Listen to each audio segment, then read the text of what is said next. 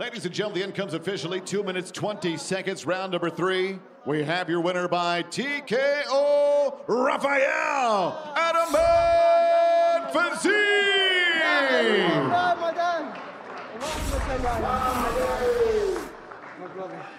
Rafael Fiziev, I mean, you keep raising the bar.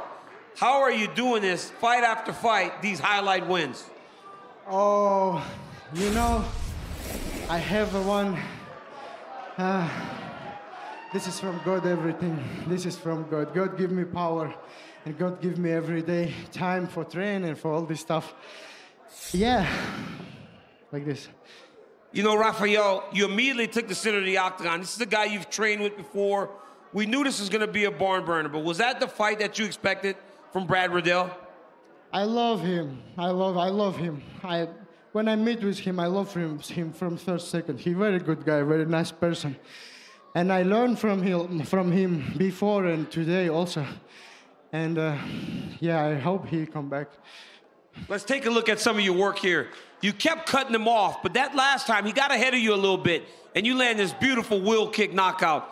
I mean, he just froze. Is that a technique you throw a lot, and did you expect it to land on somebody as high level as Brad? I wait this, like I wait this moment 3 rounds, you know, I not turn because I know when he go this way, he drop his hand down and he forget about spinning back kicks, you know, but sometimes happens, yeah. You won 5 fights in a row. You were number 14 coming into the fight. He was number 12. How soon would you like to fight again, and who would you like to see? Someone in the top 10, I'd imagine.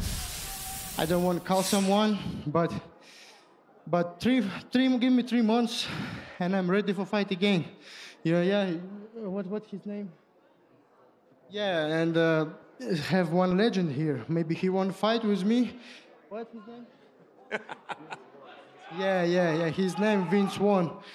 Vince Vaughn. You want to fight Vince Vaughn? Yeah, I love him.